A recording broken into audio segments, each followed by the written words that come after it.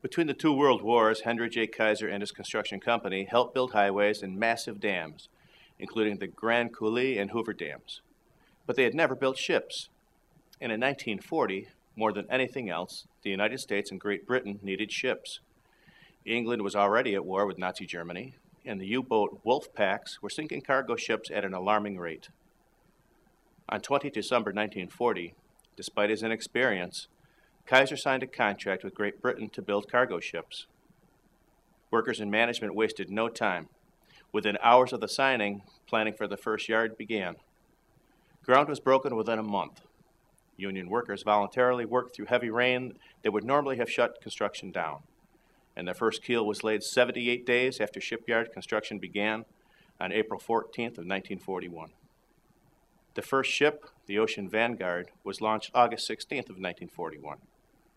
Despite the shipyard's inexperience, she was so well built she survived a collision on her maiden voyage. During the war years, Henry Kaiser's Pacific Coast shipyards built more merchant ships at less cost than any other shipyard in the nation. His workers made it possible. Thousands of workers from 16 different craft unions contributed to this production miracle. They came from all over the country, men who were veterans of the shipbuilding industry, teenagers working summers to pay for college, housewives that have never held a job. People from all walks of life and all races contributed to the war effort. The Kaiser Company, Incorporated, established a health care plan for its workers, but it didn't warn them about the dangers of asbestos. Subcontractors who installed asbestos insulation were called snowbirds because of the dust that covered them. Johns Manville preformed pipe insulation was cut to fit with power saws in a ventilated area, but no protection was given to the workers who actually installed the insulation aboard the ships. The U.S. Navy established standards for shipyard workers in 1943, but the standards were not enforced for 30 years.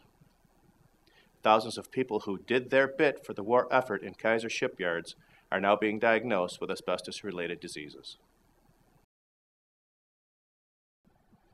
Thank you for watching. This video was produced by Asbestos.Net, a leading resource on all aspects of asbestos and mesothelioma.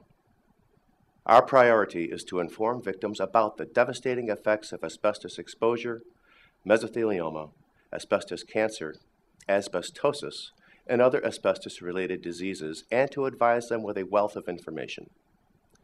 Individuals whose lives have been touched by mesothelioma have numerous questions and concerns. Their caregivers and family members also need accurate, reliable information. If you or a loved one have been diagnosed with mesothelioma or asbestos cancer and need more information, we invite you to visit and explore the thousands of pages of oncologist-reviewed material on Asbestos.net, to call our convenient toll-free number shown below and speak with a mesothelioma specialist, or to use the simple contact form found at Asbestos.net to request a free copy of our informative books, custom inserts, and DVD. Asbestos.net. Information and help for patients and families.